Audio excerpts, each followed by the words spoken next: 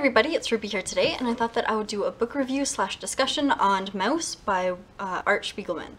The reason I'm doing a discussion on this rather than a review is because I think that a lot of the themes in this have really less to do with the overall narration or depiction of a story and more to do with the actual content, and I'll get to that in a second. And I'm going to put this down because it's actually kind of heavy. It's 2 volumes.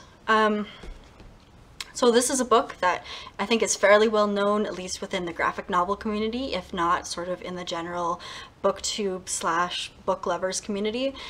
It's sort of an integral piece that a lot of people will recommend, and it was something that was actually in my school library for quite a while. And it was recommended to me a lot of times, but I hadn't gotten around to it until I actually noticed that the author was doing a talk in my city, so I bought tickets and realized that I should probably be reading his stuff before I'm going to go see him. So this is a book by Art Spiegelman, and he interviews his father about his experiences in World War II. So this is after his mom actually commits suicide, and his father burns all of her diaries, so the only account that you really have is of his father, and so it has to do with their conversations as well as the overall story.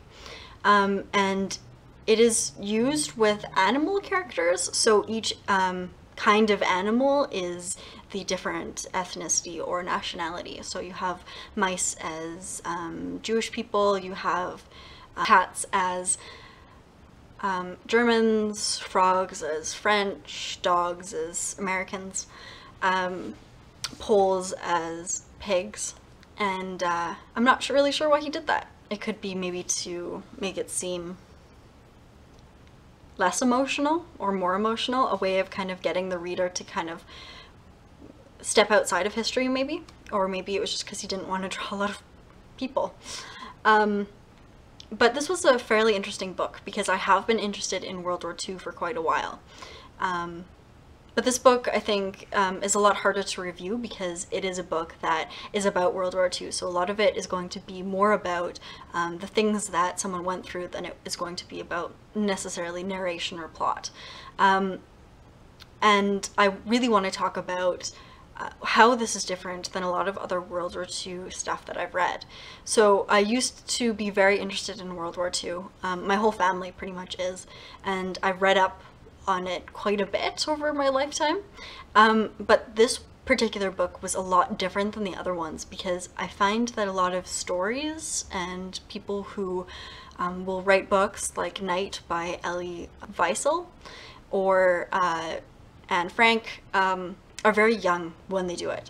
And I think that's just because maybe they're more likely to be published, or maybe it has to do with after a certain amount of years after World War II people started writing it, so the people who survived were probably a certain age during that time. I'm not sure. Maybe there are a lot of books about people who were adults during World War II, but I haven't really come across that many.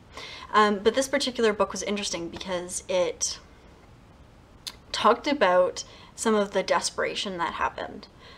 Because the main character was about 30 when this happened, and he was a successful factory owner. He had just married into a rich family, and because of that, because of the amount of money that they had, they could easily pay people off. So they would pay people off to get nice houses or bunkers or food or certain kinds of jobs once they were actually in the concentration camps. And I found that particularly interesting. So the main character was always manipulating his surroundings, always bribing people to get better jobs, or to get his wife to be in the same camp as him, or to escape, or to talk to people, or whatever.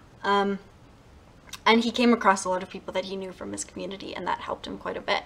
And I thought that was particularly interesting because although there is still a feeling of helplessness and a feeling that there's not much you can do in a particular setting like that, I also felt like people did do stuff like that. And I don't think it's any better or worse than other people's stories, but it was definitely a different take on it.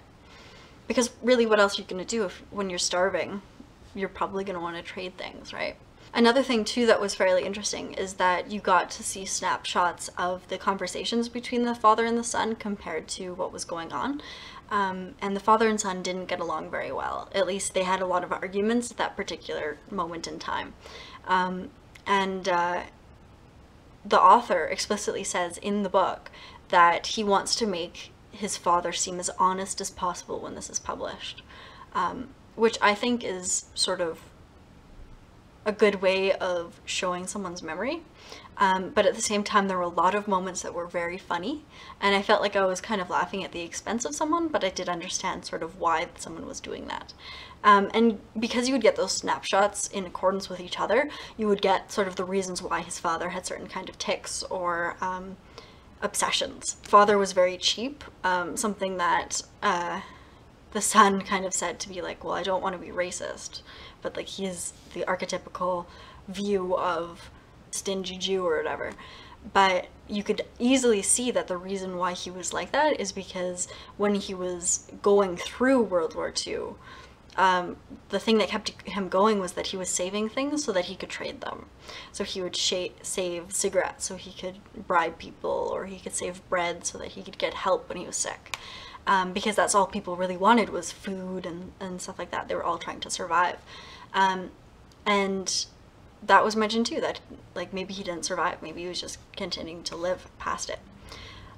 So it was very impactful, and I'm glad that I read it. And like, this is another one of those stories where I guess it's extremely hard to sort of describe without just saying for people to read it, and I can understand easily now why people kept saying just read it, like just you have to read this book.